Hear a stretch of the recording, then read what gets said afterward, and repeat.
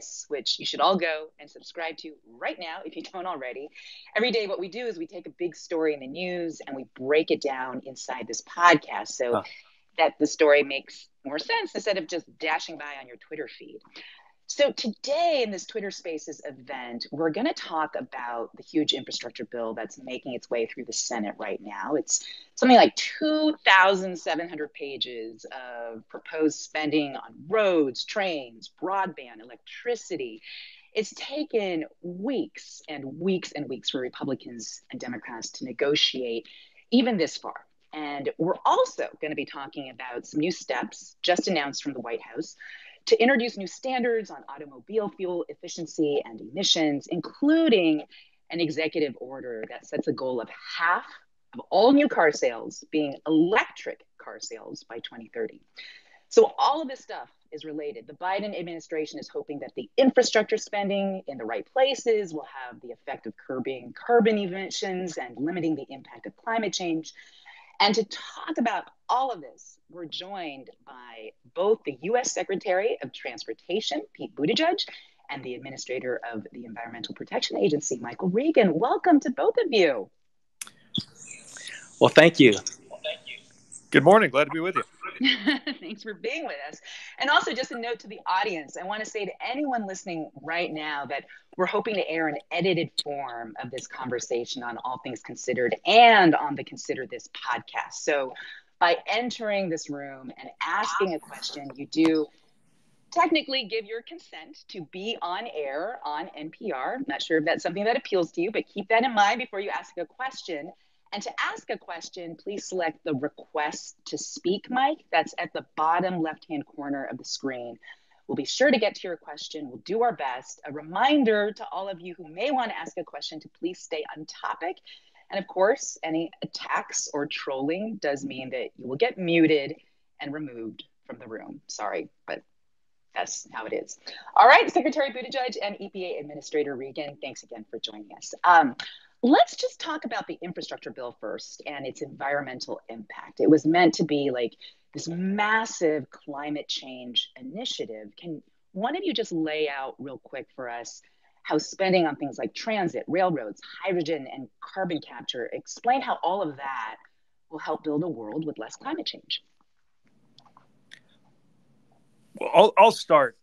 So from a transportation perspective, we're mindful of the fact that within the economy, the single sector that contributes the most greenhouse gases is transportation. And that means that any decision about transportation is a decision about climate, whether we recognize it or not. We very much recognize that in this administration, and it's been part of the vision for the president's jobs plan from the beginning.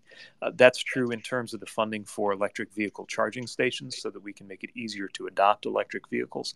It's true when you look at things like the commitment to public transit, the largest ever from the federal government, because the more we create good options for people to use transit, the more we can divert what would otherwise be trips in cars on the road.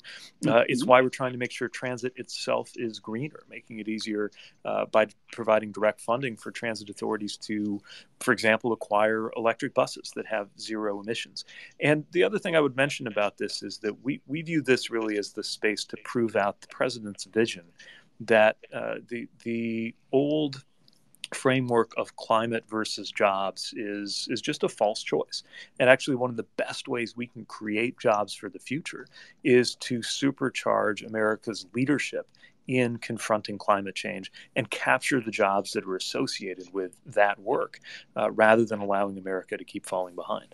Well, let me ask you, because President Biden's vision on how to slow down climate change has been a very, very ambitious vision. But obviously, this bill that's currently before the Senate has taken weeks and weeks and weeks to get a bipartisan deal on it. You know, obviously, there had to be compromises. And I want to ask both of you, I'd love to hear from both of you on this particular question. What did you regret seeing Democrats give up to make a deal possible? Michael Regan, do you want to start?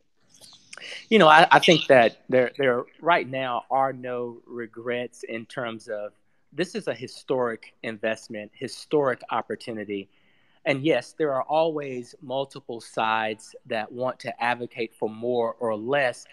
But I think we have to keep our eyes on the prize here. And I couldn't agree with Secretary Buttigieg more in terms of the mitigation, but there are also climate resilient aspects to the bipartisan infrastructure deal as well. And when we think about the largest investments in history in our nation's drinking water and wastewater infrastructure, that too has an element of building back better, but also thinking about not building back the way things were, but more prepared in a climate resilient manner.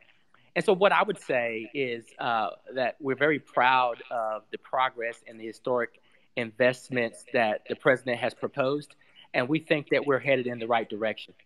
But again, Administrator Regan, what did you regret seeing Democrats give up in order to make this current deal possible on infrastructure? Can you just be specific about something that you wish was going to be in this bill, but is not going to be? I think what we were aiming for to be in this bill is still in the bill.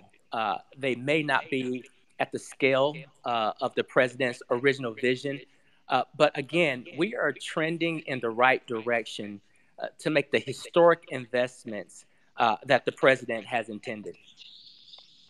Okay, let me turn to you, Secretary Buttigieg. According to Regan, everything that you guys ever dreamed of is in this bill, but just not as much as you wanted. Is that how you would characterize it? Or is there something that's missing from this bill that you would have liked to seen had you guys been able to be as ambitious as President Biden was going into this? Well, if you look across the transportation categories, obviously it varies from one line item to the next, but basically we're coming in around 2/3 of what the president originally proposed, which is why, we continue to be on an order of magnitude here that is historic, in many ways, era defining. Of course, it's not the last or the only word on provisions that are going to make a big difference for our climate. Certainly as we see the budget resolution, the next package, right, the other half basically of the president's economic vision, we're going to see provisions in there that I know will have an impact on the climate too. But we're enthusiastic about what emerged here because, again, this is the bulk of what the president put forward. And what the president put forward is historic in its dimensions. Well, let's turn now to these new announcements from the president. We're talking about stricter fuel efficiency and emission standards for cars. It rolls back the previous administration's targets. I also understand that some of this is based on a deal that California made with some automakers to voluntarily adopt something like 3.7% annual improvements in fuel economy and emission standards for the next few years. Let me ask you, 3.7%, and that's kind of the range of annual improvements we're going for. Is that really enough to significantly slow down climate change? Well, I think when we look at number one, the president today will sign an executive order that sets an ambitious new target to make half of all new vehicles sold in 2030, zero emission vehicles. And so this is the big, bold vision and the direction we are headed in. You're correct that the president also asked EPA to take a look at the previous administration's rollbacks that were occurring. And what we're proposing or will propose will be, a more stringent approach based on sound science and the technologies available to reduce the emissions at the rate that we need to for vehicles 2023 through 2026. And then beyond, we see a more ambitious goal that the president has set for all of us.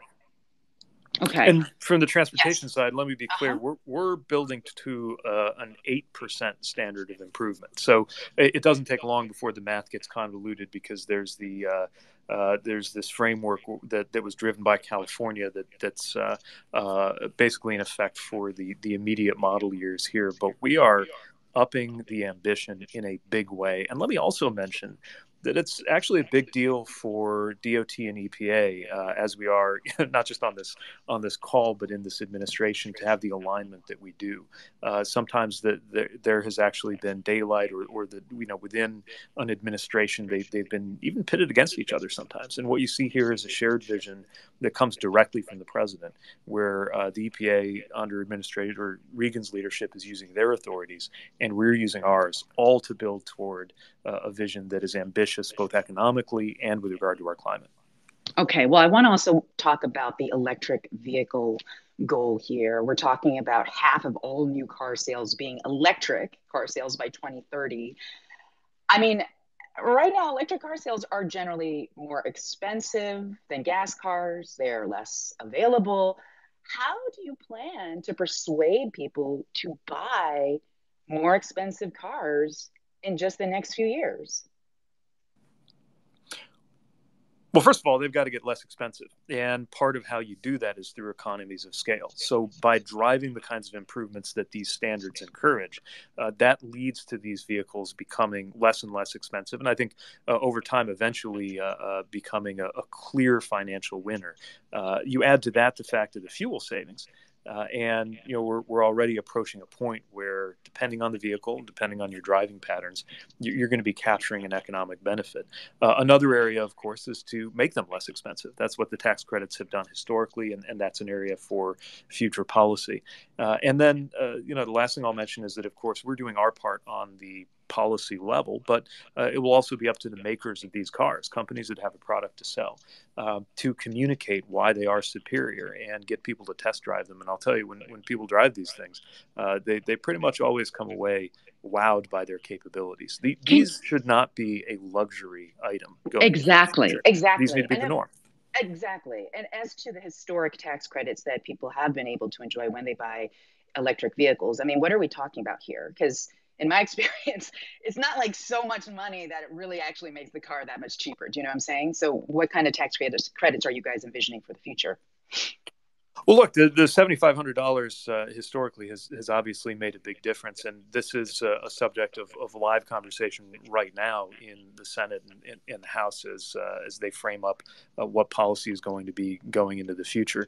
Again, a lot of this is about getting through the transition of the next few years and accelerating it. So there is no doubt in my mind that the time will come relatively soon where these vehicles more than pencil out, and you're saving money by buying one. But the relatively soon isn't necessarily good enough, because we are in an absolute race against time where the deadlines are being set not by Congress, but by the physics of this planet, Right. where we have got to make sure that we accelerate the curve for the sake of our climate. And in a world that's probably moving toward EVs no matter what, there's an economic competitiveness imperative to make sure that we act so that EV revolution is made in America, on American soil, by American workers. Well, it's not only going to take lots and lots of electric vehicles, we have to lower emissions across the grid to get any meaningful change on climate change. So, I want to ask you, there's been a lot of criticism, particularly from environmental activists, that this infrastructure bill, if I can pivot back to the bill, that this bill is a little too much status quo, meaning it invests in existing infrastructure in fossil fuel industries, for example. How fair of a criticism is that, you think, that this bill is more about maintaining the world as it is rather than moving into a truly new one? Either of you can take this question.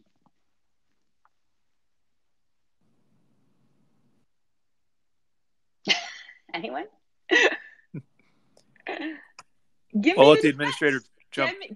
Give me the defense. Why is this infrastructure bill moving our country and the rest of the world into a new climate regime, if you will? A lot of people out there say this is about continuing to invest in the existing infrastructure we have, including in fossil fuel industries. How fair is that? Hey, I would say that we have to stay focused on the fact that these investments are historic. When we look at the largest federal investments in public transit, EV charging, electric school buses, reducing emissions near airports, ports, waterways, making our water infrastructure more resilient to the climate change that we are seeing and feeling right now.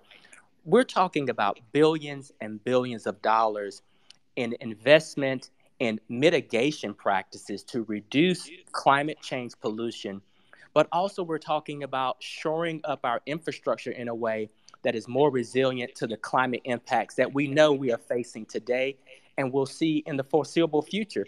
And we cannot lose sight that these investments will also create millions of jobs. These are historic investments, and you know, we really have to stay focused on these historic investments will better prepare us for where we are today with these climate impacts as well as mitigation. I'll also cite that, Secretary Buttigieg alluded to this earlier. This is one of the tools in the president's toolbox. We have regulatory and statutory authority within all of our agencies to pursue aggressive climate goals. We have the bipartisan infrastructure deal that is being hammered out right now. And then, we're looking at a budget process. I can speak for EPA to say that the budget requested by the president for EPA is over a 20% increase in the budget that we had in the preceding year. Those resources will also be put towards climate mitigation as well as adaptation. So these are historic investments. When the president pledged to build back better, I would say that he has not backed off of his ambitious climate and air quality and environmental justice agenda. And we're excited to see his leadership in these areas. Can I ask about, there's money in this bill for so-called power infrastructure, like transmission lines. And the idea is to expand wind and solar power and put it where it's needed. But how optimistic are you that can happen, given that state and local governments might push back on projects like that? Do you see any obstacles there? I'm extremely optimistic when I've looked at the plans that the Department of Energy has, the stakeholder engagement processes. We need these new investments in an advanced grid that not only facilitates cleaner, renewable energy, but also increases the efficiency by which we transmit these electrons. There are lots of inefficiencies in the wires and the current grid. And we're talking about capturing with new and advanced technologies, new investments, a more efficient grid, just as much as we're talking about the facilitation of new, greener, cleaner energies. We have to really develop our state, our regional, our local, and federal partnerships. But that's what rowing in the same direction is all about. And that's what this administration is investing in. Okay. I want to make sure that we have some time for audience questions. So I hear that they are piling up as we speak. Let's go ahead to one listener right now. I'm going to go and call on Keith. Keith, take it away. What is your question? Good morning. Thank you so much for taking my question. Secretary Buttigieg, I serve on the Indianapolis City County Council, and one of the most frequent constituent services requests that I get is just to fix the darn roads. So having had the experience of Indiana municipal government, and now in your new position as Secretary of Transportation with this infrastructure bill, could you speak to how that's going to help us at the local level to fix the roads? Thanks so much. Absolutely, and thanks for what you do. And as you know, it warms my mayoral heart whenever I'm talking to folks who are at the cutting edge of local leadership. And as you know, these are very personal issues for people because it affects whether you're able to get to school, get to work, get around. Not to mention the fact that a lot of Americans are paying what we call an invisible pothole tax, which is basically what it already costs you to drive on roads that are substandard in terms of the damage to cars. It's one of the reasons why it's so important to have the funding here, over $100 billion for roads and bridges and major projects. And these need to go out to the communities like yours, where leaders like you are ready to put them to work. I bet you have a list an arm's length long, as just about every local leader I talk to does, of things you would love to do tomorrow if there were just more funding. A lot of local and state governments have stepped up, but Washington hasn't been doing its part enough in terms of providing that kind of funding. And so, there are a lot of really exciting, compelling, futuristic things in this vision, but we also got to take care of the basics, repairing roads that are in need of repair, repairing bridges that could have to be taken out of service for safety reasons if we don't look after them. And of course, making sure that when we do repair or improve, that we're doing it with the view to the future and not the past. Some of these resilience measures that Administrator Regan was talking about, because of course, the right answer for how a road ought to look for the next 50 years, especially in the context of climate change, is going to be different than how it looked for the last 50 years in a lot of places. All right. The next person up is Nancy. Nancy, go ahead. You have the floor.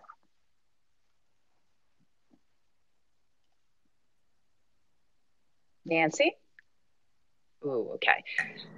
Oh, is that Nancy? Yes, hi. Hi, go right ahead.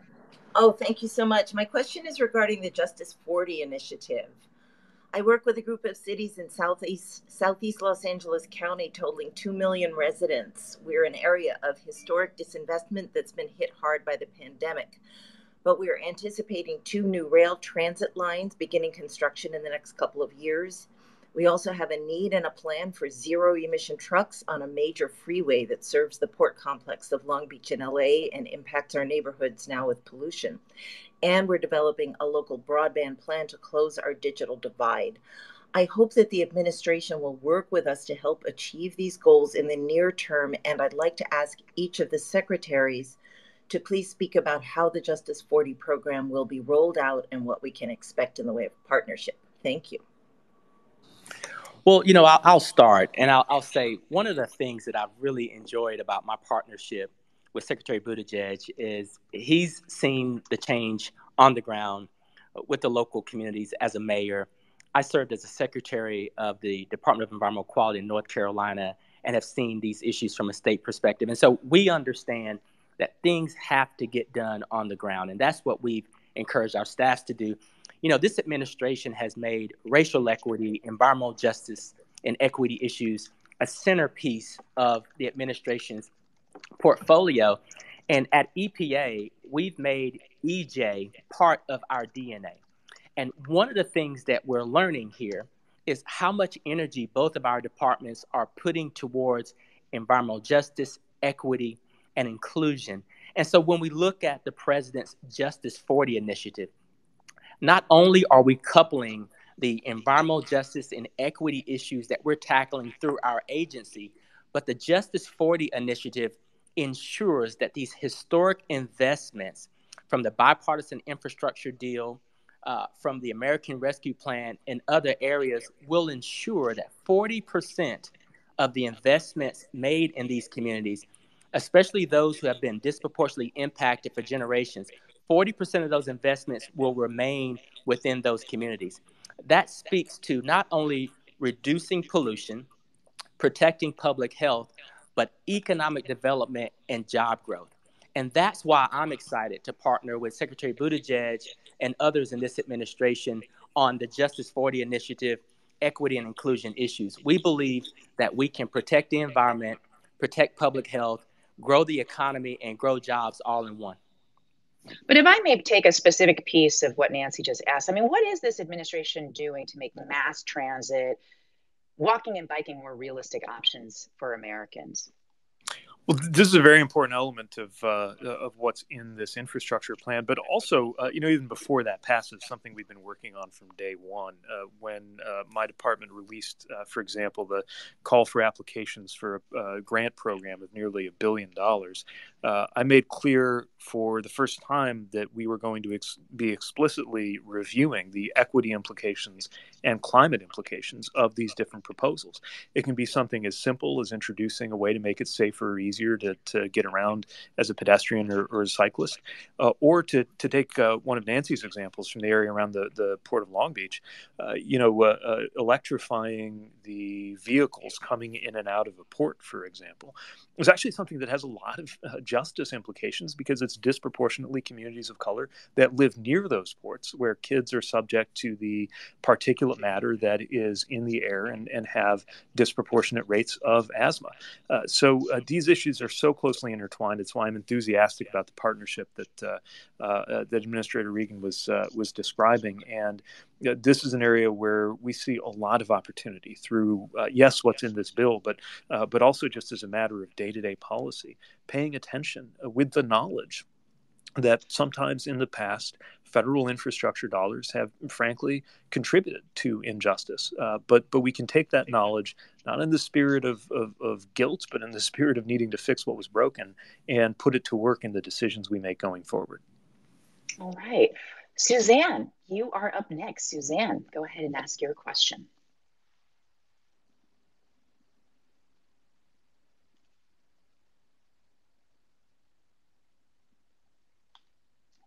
I think she's connecting. Suzanne?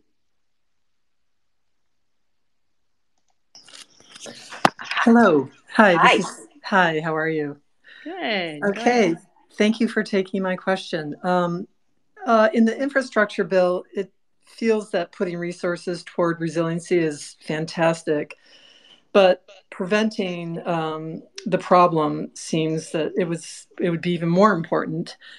Secretary Buttigieg, do you think that there will be a price on carbon in the reconciliation package that's a part of this infrastructure bill? And if there is a price on carbon, it feels like there are a lot of bills in Congress as we speak that also include a dividend that would be returned to help the most vulnerable lower income people. And it would truly get us away from fossil fuels. What are your thoughts on that?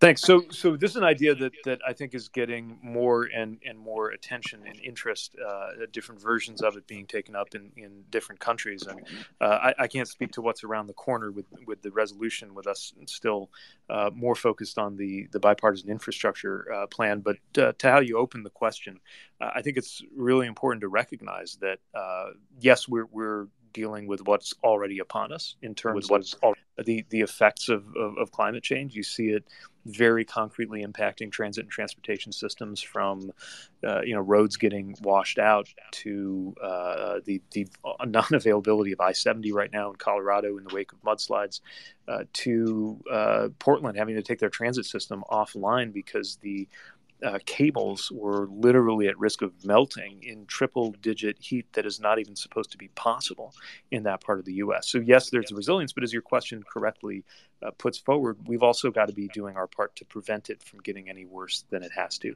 And there are a lot of different mechanisms that can help make that possible in our energy policy and our tax policy, many of which I know will come up in this budget resolution debate that's ahead. In the meantime, what I know for sure is that the very specific funding and specific policies in this bipartisan infrastructure plan are unquestionably part of the solution, and a part that shouldn't be overlooked. All right. I want to go now to, I don't know exactly how to pronounce the name, but it looks like Chaitu or Chaitu, C-H-A-I-T-U.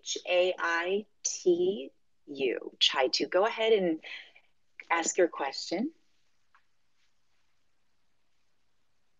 Hey, thank you for giving me the time to speak. Yeah. I was going to ask, since Elon Musk has already provided the solution in terms of making everything solar, all power source, maybe, and also I saw the update that you're looking to convert buses to electric. Converting our power grid would probably alleviate any power demands on our, how to put it, let's say, ill effects of power generation on climate. So could we go toward that solar generation solution? Curious for Michael's view on this. Yeah. I'll just say very briefly, we're mindful that EVs are only as clean as the energy going into them, and it's one of the reasons why we're paying so much attention to the grid. But I know the administrator's got a lot of expertise on this. Well, I think I agree with that. I think when we look at where we are with battery technology, whether that be via vehicles or storage, we're trending in the right directions. And listen, our goal is to really focus on where technology can take us and how quickly we can get there. And we know that through the bipartisan infrastructure deal, we need to see these massive historic investments into modernizing our grid so that we can plug and play with the advanced battery technology and connect to good, renewable, clean energy. But make no mistake, as agencies, we still have regulatory authority that we bring to the table as we think about how we get the deep emission reductions we need from sources like natural gas. EPA is looking at a proposed rulemaking for both new and existing sources to cut methane emissions. We are taking a very close look at and engaging with our stakeholders on how to further reduce pollution from power plants.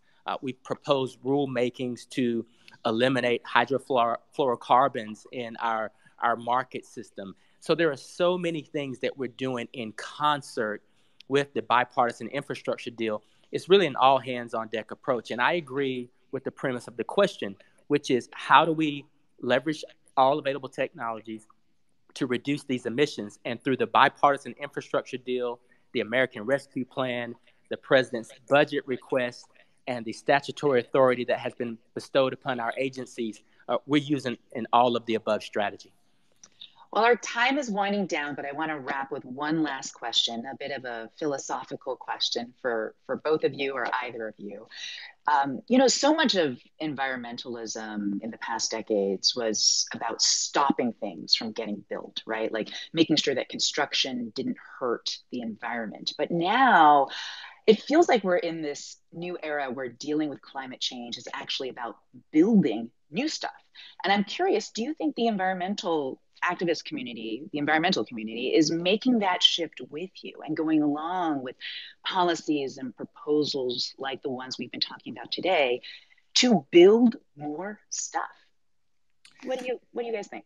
I'll take that and then turn it over to Secretary Buttigieg. But I believe because of the president's direction to have robust stakeholder engagement, we are continually engaging not just with the environmental community, but the environmental justice community and others as well.